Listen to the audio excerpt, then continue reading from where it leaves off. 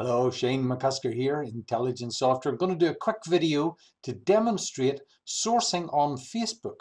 My challenge for today is to do a little bit of talent mapping.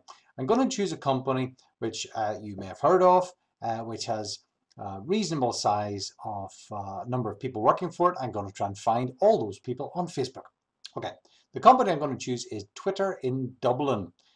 Twitter is a well-known company, but doesn't have a massive workforce. So hopefully I'll be able to identify lots of people who work there on Facebook. And I'm going to do this, I'm going to use my latest Facebook search tool, which is a Chrome extension. It's available for free from our website, intel-sw.com.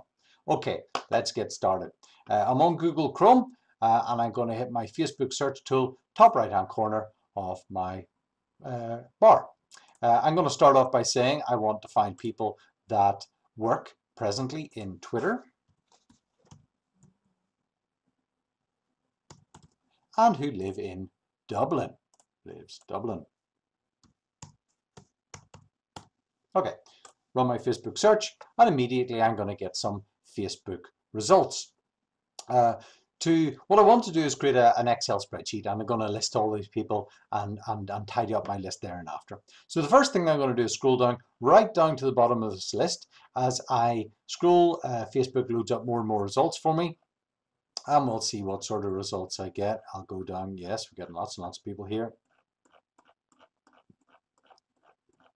Lots of them. All of them work in Twitter. What I find with this approach to searching is that Facebook will give me all the results are valid in terms of the search, but it doesn't necessarily mean it's all the results. So Facebook may have other people here who work for Twitter and live in Dublin, but it's only going to give me the first people it finds. So I'm going to hit my Chrome extension again, and this time, because I'm on a results page, I've got a green button, and this is for downloading. So I click my download. It works through the results. It's pretty quick. And then you can see it's downloading an Excel spreadsheet or a CSV file. I'm going to double click and open that up. When I do, you'll be able to see that all the people here, they all employed by Twitter. And if you look at the address information that you get, most of them will be in Dublin. Some of them aren't. I'm not too sure. Oh, actually they are. Yeah. Okay. So in the snippet, it says they live in Dublin. Although whenever we actually look at the positions of some of these people, they're listed, there's somebody in California. So maybe a little bit of tidying up to do. Okay, the next stage of this search, I'm going to go back to the top of my results set, and I'm going to go and visit some of these people's profiles. So we'll have a look at these people. I'm just going to pull them in. I'm going to go to their Facebook pages.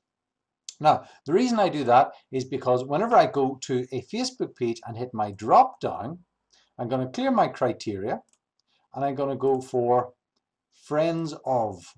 And then in the drop down, I'm going to pick this individual and I'm going to run a search. And sometimes I'll be able to search and get people's friends. So in this instance, I've been able to find friends of this individual.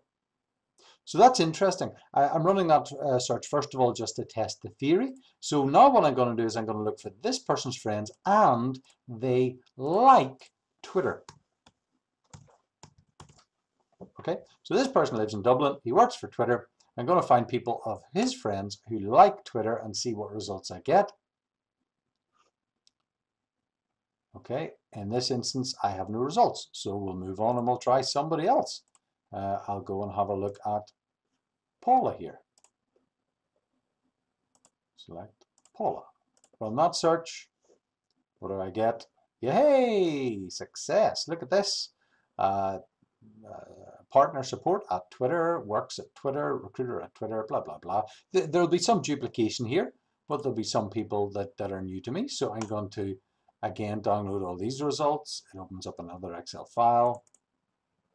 I'm just going to select the whole lot, actually, and then we'll cut and paste it in.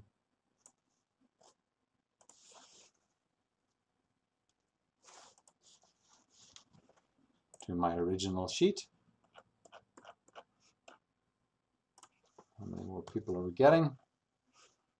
There we go. And I keep on going. And I can keep on going like this. You can see how versatile the tool is. I mean, if you look at the different options you have to the search criteria, you can search by people by their name. Think about what Facebook encourages people to do. with Facebook, you're encouraged to like things. You're encouraged to have friends. You're encouraged to share photographs. We don't have a photo search on this yet, but it'll be coming soon. So if you think about what people actually use Facebook for, then you'll appreciate how they're likely to relate themselves to a job or a company. You know, they'll like it, or they'll be in a photograph associated with other people, or they'll be friends with other people that work there. And all these things are searchable to a greater or lesser extent, subject to people's permissions that they give you to access Facebook.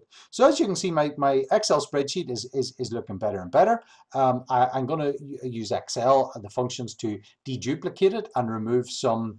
I'll use in the data section, I've got to remove duplicates function, so I can remove duplicates. I'll tidy it up and remove anybody who may say that they're living in Dublin, but then it gives a connection to some other place. And lo and behold, before you know it, you're going to have hundreds of people that work in Twitter or whatever company it is that you're interested in. Hope you found that useful. As I say, the tool is freely available on our website, intel-sw.com. Go to the Facebook page, download the tool. If you like it, please share it, please comment, please give me feedback on it, please review the tool, and we'll see where it goes to. Thanks for your time. All the best. Bye.